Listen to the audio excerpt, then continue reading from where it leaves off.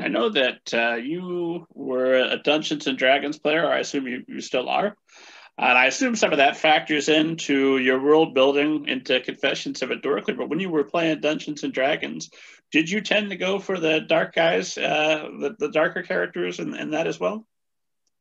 That's interesting. I was a huge Dungeons and Dragons guy when I was a kid. I don't do it as much anymore. I don't know. You get married and have a kid. Maybe I haven't found the time. Although, who doesn't have time in the pandemic? So I don't know if I'm being honest with myself. Um, I was a big fan. I was one of those guys who was, I played. I was the dungeon master. I wrote my own adventures. I was like way in. I loved it. I've always loved the game. It's a great game. And it is a huge influence on these books. They're a little bit of like living in that Dungeons and Dragons world because it kind of takes on a lot of the cliches in fantasy the way Dungeons and Dragons does. It gives us all those worlds from Tolkien of orcs and dragons, and lets you kind of play in them. So I'm kind of doing something similar. You know, Dork Lord spends a little bit more time on humor. It's a little bit more meta. Um, but it's definitely something that like I can feel my younger self who loved Dungeons and Dragons, kind of loving being in this world. As far as playing them though, I don't think I was ever really given. Maybe as a dungeon, I guess as a dungeon master, essentially you are the guy that plays all the I never thought of it this way, but you're the guy who plays all the monsters, right? Because all the players are playing usually at least when I was a guy, we were all the heroes, all the players. You were the elves and the rangers and the fighters and spellcasters and clerics. But the dungeon master, he is the guy who has to play all the monsters. So I guess I was playing the monsters. I didn't think of it that way, but all right, maybe it started back then. I mean, who doesn't love a good monster? That's hard. Why you read fantasy? You want to read about the dragon? Yeah, monsters don't show up. We don't have a story. That's going to be not such an interesting book.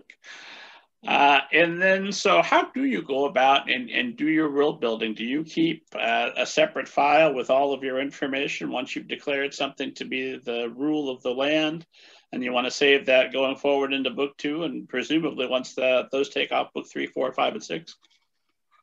Good question. I did a little bit more of that for when I worked on my first fantasy novel for adults, Solaria. I did a little bit more of that where I was writing stuff about, there was like 4 main kingdoms in that book. And so I was writing about a little bit of the history, and it was so big that I actually did a little of that pre-writing first about each of the peoples. For Dork Lord, I didn't do that. And there's a couple reasons for it. One is that it is actually meant to embrace kind of all the literary cliches and kind of fantasy and kind of turn them on their head. So in a way, I didn't want it to be completely unique. I wanted to play with the ideas that people were used to in fantasy and kind of like, maybe question them, maybe make fun of them a little bit and have a little fun with them. And I think the other one was I'm sometimes opposed to doing too much pre-writing like that. I actually like if the world building comes out in small little pieces in your story so that it does, especially in middle grade. I don't want to dump any information on the kids ever. Like if I'm doing world building, it has to rise out of the action. And Dork Lord has a lot of world building. I think I almost probably put a little bit too much in it. The second book really slims that down. It's middle grade. It's, you want it to move fast and be exciting. So I really, if there is world building, I do try to build it into the action and dialogue so that, the kids don't know they're finding out about the world as they do it. In adult, you've got a little bit more room, right? You can take a little time, and adult readers like to read about the world a little bit more. So maybe I get a little more flexibility there. So do you keep, do you keep notes after you've worked it into the story? You then save it into a separate file so that you remember it forever later? Or is it all just kind of up here?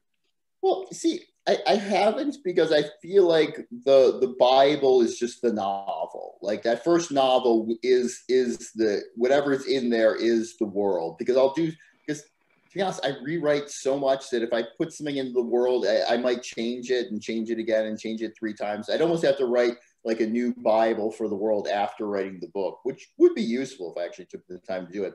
But I feel like the novel is really the repository of all of all the information that I want for that world. If it's not in the novel, I feel free to change it. But I do go back to the novel, that being said. So maybe that's where and to see, because, we forget our own stuff unless we're constantly reading it. So like when I wrote the second Dork Lord and when I wrote the second Solari novel, I went back to the first and refreshed my mind as to every single detail, just so that I could make sure that I had the kind of consistency you expect in a novel. How much of a time off did you take between the two books? I've written 2 in each series, and they've all just sort of the ones for tour were mainly written before, and the ones for Penguin were mainly written after. But there's overlap, which I actually don't like. I actually like to stop one for a while and then do the other one, just because the voice is so different. It would typically take me weeks to. It's not something I could jump between in a day or something.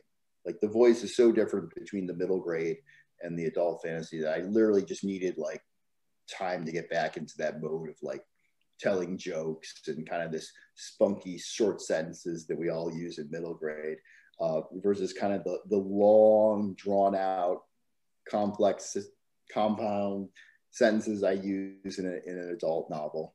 It's such a different way of writing. I did find it hard to go back and forth. I needed just a little time to like settle into that style.